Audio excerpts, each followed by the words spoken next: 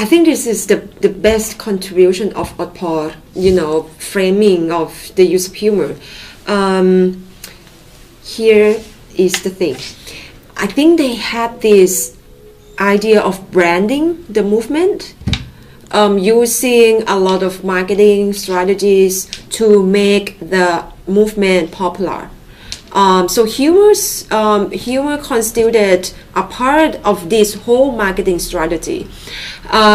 So sometimes, but not all the time, sometimes activists deliberately staged humorous actions in order to sort of, construct this image of the movement as being hip, cool, and as being quite playful.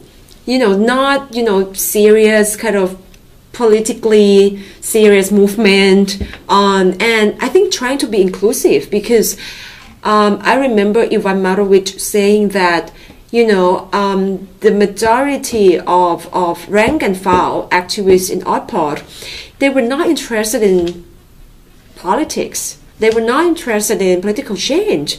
They just want to have fun.